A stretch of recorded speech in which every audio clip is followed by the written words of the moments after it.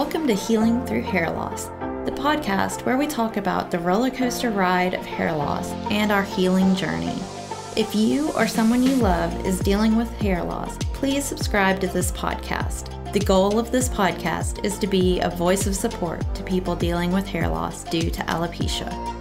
Hey there, this is Cindy with Healing Through Hair Loss podcast. Today, I am recording a live episode from Facebook where I'm going to talk about adapting to going out in public. This is something that I see a lot of people share questions about in a lot of the alopecia support groups that I'm in. And there's a lot of people that just aren't quite ready to go out in public bald. They're not quite ready to tell everyone that they're bald. And so in today's episode, I'm going to share some of the ways that I kind of dipped my toe in the water going out in public bald, because it's not always easy. You're going to get looks. You're going to get looks of concern and shock. And, it's just one of those things that you just kind of have to learn to adapt to.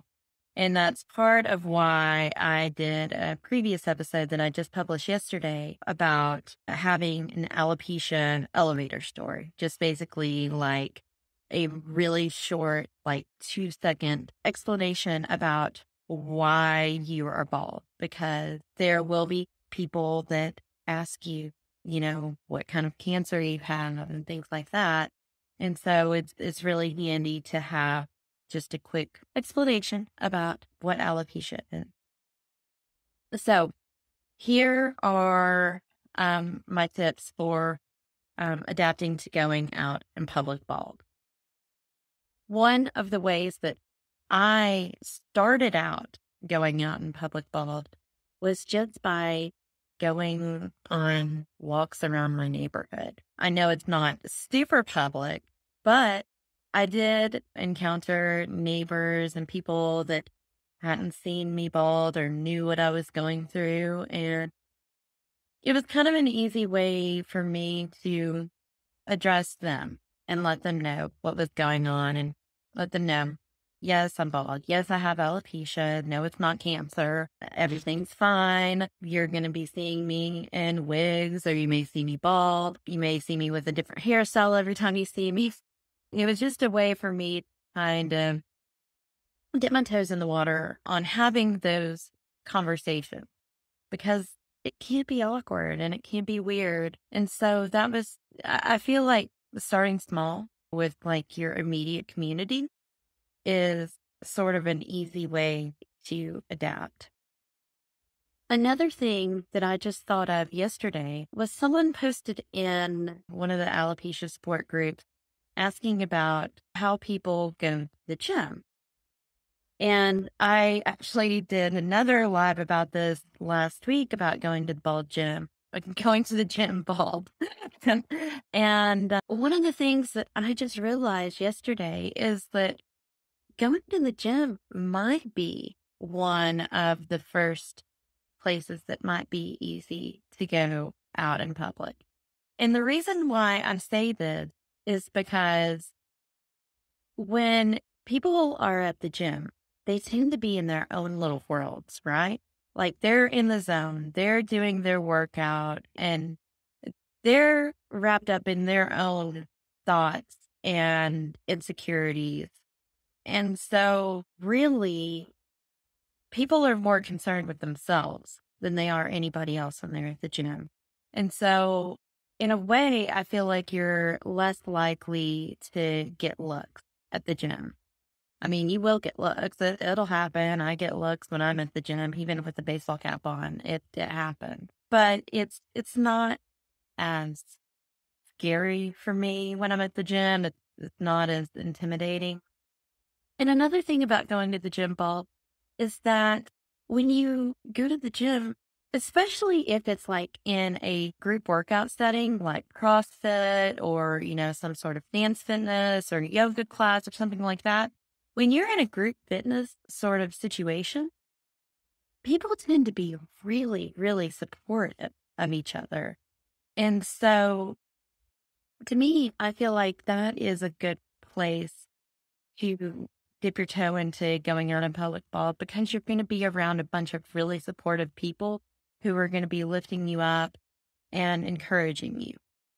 And so that's another thing that I just thought of yesterday, is going to the gym ball might be a good first step in going out in public. The other thing that I would encourage you to do if you're thinking about coming out of the bald closet, I would encourage you to go ahead and start sharing about your journey on social media if you feel comfortable. For me, that was my very first step in coming out about this. When I shaved my head that evening after I'd had a minute to be like, oh crap, I actually did it. I'm actually bald. After I had a minute to really reflect on it and come to terms with what I had just done, I went live from my personal Facebook page and had a very emotional opening about it. I came clean about what I had been going through the past few months. And I just let everybody know, look, I had been losing my hair. I'd lost most of my hair. And so I decided to shave my head. And I feel like going live on Facebook shortly after I shaved my head was a good way for me to come out about it and just be open, honest, and vulnerable, and to just let the world know that you might be seeing me bald, and I'm okay. I'm okay. This is okay. So yeah, that is one thing that I would encourage people to do, is just, if you're thinking about taking the dive and, going out in public bald, go ahead and be open with your friends about it. Go ahead and open up to them, because you're going to be supported. I promise you're going to be supported. Those are my 3 big tips for you going out in public bald. Just to recap, I encourage you to go to the gym bald, because that's a good supportive first place to go out in public bald. Start small by going out in your neighborhood and your immediate community, and go ahead and come public with it on your social media platforms. That way, it's less of a shock to people when they see you out. I mean, you're still going to encounter people that aren't on social media, who may not be following what you're going through, who are kind of shocked and taken aback when they see you.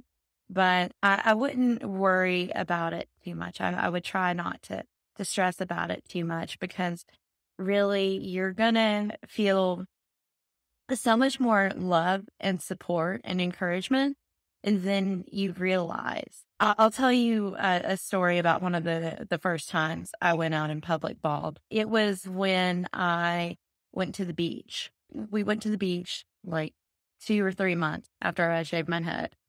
And one morning we decided to go for a walk on the beach, and decided to not wear a hat and just throw some sunscreen on and go out there. And it was the very first time I've just took the plunge and did it, because I didn't know anybody around me. I figured it's just a bunch of strangers. What's the worst that could happen?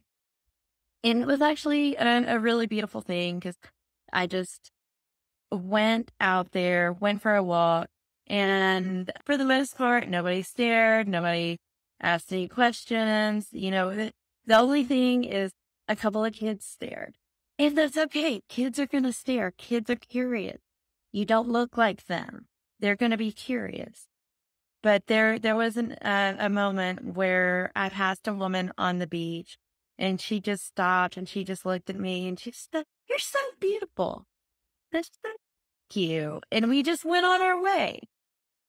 And it wasn't one of those moments where I felt like it was sympathetic, like she's telling me, giving this compliment because she felt sorry for me. I feel like she just stopped, saw I was embracing whatever I was going through, whether it was alopecia, cancer. She didn't know what I was going through. She just felt the need to stop and tell me, just give me some words of encouragement.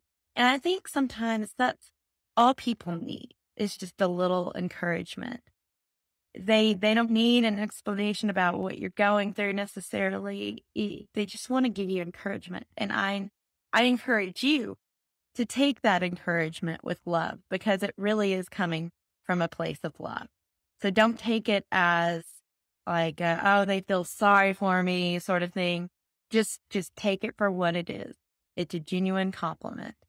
And I just encourage you to really embrace any compliments or encouragement that you get, because it will happen. It will. So I will leave you all with that. I really encourage you to just explore the possibility of going out bald and coming out about alopecia, because the more people talk about it and the more people bring awareness to it, the easier it gets for everyone.